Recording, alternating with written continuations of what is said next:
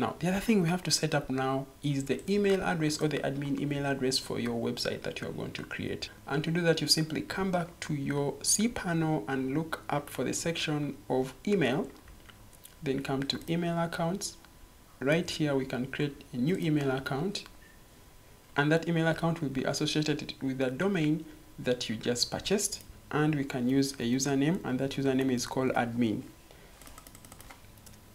So admin. And we can set a password for our email address. And we can allocate a space that this specific email will be using on our server. In this case, I'll make it to be unlimited. So once you have created your email, automatically your email will be added right down here, and it will show you that this is the email account, which is admin at your website. And of course, you can create as many emails as you want under this specific account.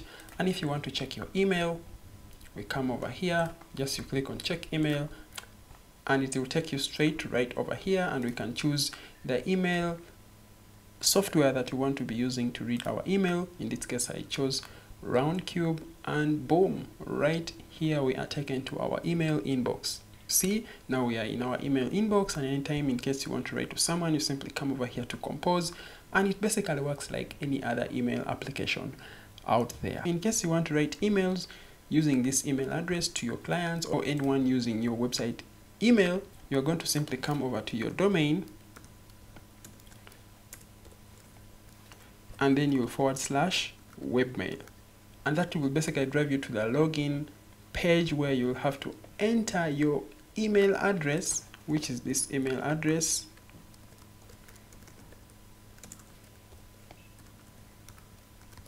and then also the password that you created when you are creating your email address, and you can simply log in and you have access to your email address. So congratulations on one, getting a domain name, getting hosting, installing WordPress on the server, and creating an administration email which you'll actually use to get all notifications about your website from this server.